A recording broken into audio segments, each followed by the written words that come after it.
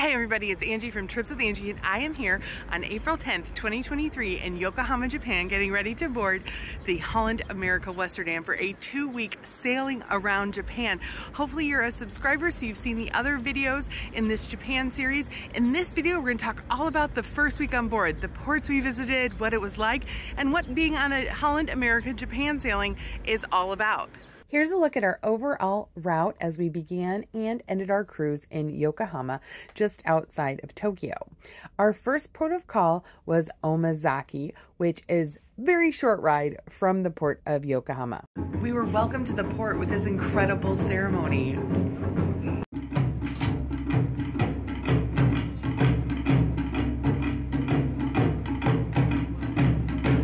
We hired a private driver and a private guide to take us to a local shrine and viewpoint overlooking Mount Fuji. The shrine was about an hour away from the port.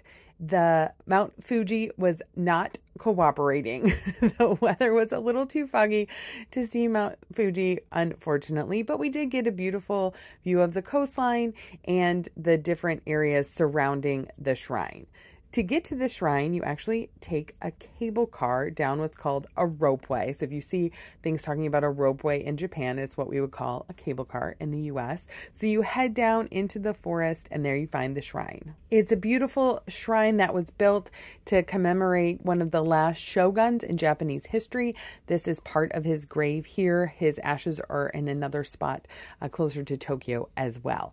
So we spent some time exploring the shrine, learning more about its history, and then headed back up the ropeway through the forest to head back to the port. Now, an important thing to know, if you are heading there in the future, there was a free shuttle in the port. So I think if we had known more, if we'd known that there was going to be a free shuttle and some more information about what was around the port, we probably wouldn't have booked this very expensive private excursion because we had to pay for the guide and for the private driver. We got back to the port and we found this incredible festival with local vendors. Green tea is very popular here. So they had different, tastings for the green tea as well as some local food. So in hindsight, we would have done something different. Our next port of call was Kobe, and we booked the Mt Rokko and Sake Brewery Museum tour through Holland America. Now, Kobe has so much to do. You can get to Kyoto, you can get to Osaka, and it's a cool town just to explore. But we kind of wanted a package through Holland America. And once again, the weather disappointed. We had no view from the top of Mt Rokko.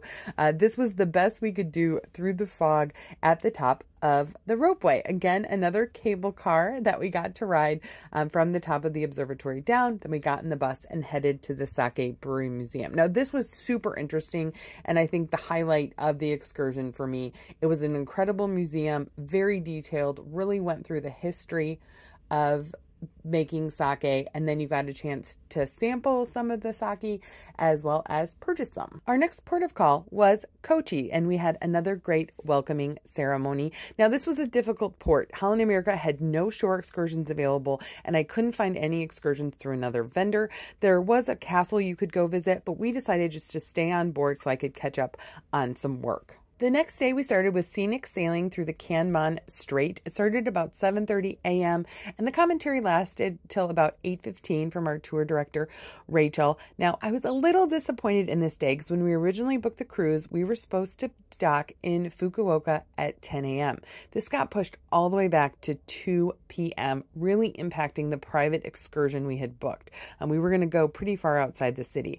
But luckily, our tour guide jumped right in and came up with an alternative itinerary. We hopped on public transportation and made it to this incredible Buddhist temple with a huge reclining Buddha. Now, this is an incredible sight to see, and what's even cooler is you can actually go inside. So the reclining Buddha is made out of copper around ashes of Buddha that were sent to this temple. So you can go inside and see the ashes, and then when you come out, you play this little game where you put a ball into the box and win a prize. We hopped back on public transportation to the Hakata station to visit a local shrine. One thing that sets this shrine apart is it is the center of the Yamasaka festival that happens each summer. And this is part of the festival. So men race around town, a 5K race, pulling a 1-ton float behind them.